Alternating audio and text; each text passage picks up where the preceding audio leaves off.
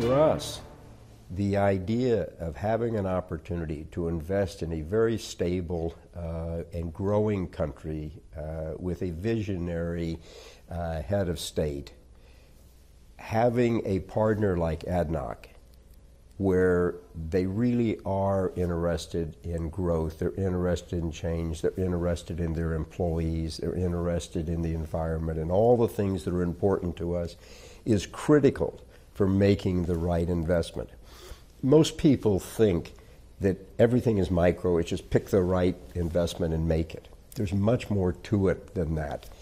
And I look at this as, I'm hoping, the first of a long string of future investments that we can make in the region.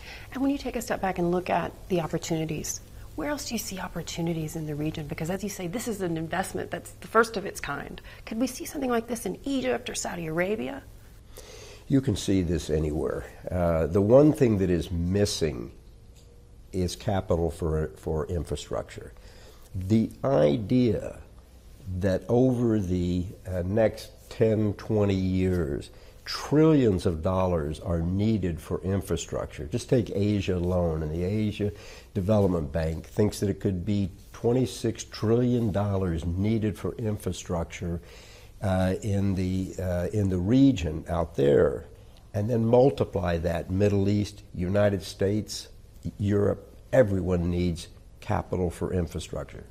So I think you're going to see more and more public-private partnerships. And we're talking about the U.S. as well. Absolutely. The U.S.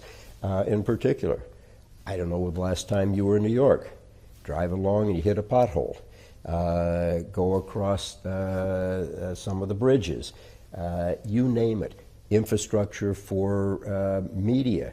You're in the media business, okay? High speed, 5G, et cetera. That's infrastructure. Most people don't think of it that way, but everything is. Power transmission, power generation, solar, wind, as renewable energies, which are coming, no question about it, and will become bigger.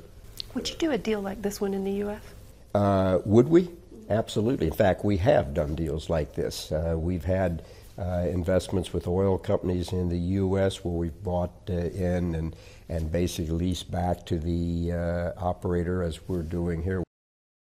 Hey everybody, it's Hadley Gamble from our new CNBC Middle East Bureau in Abu Dhabi. Thanks for stopping by. Now to watch more, you can try one of the videos that just popped up on your screen. And don't forget to subscribe.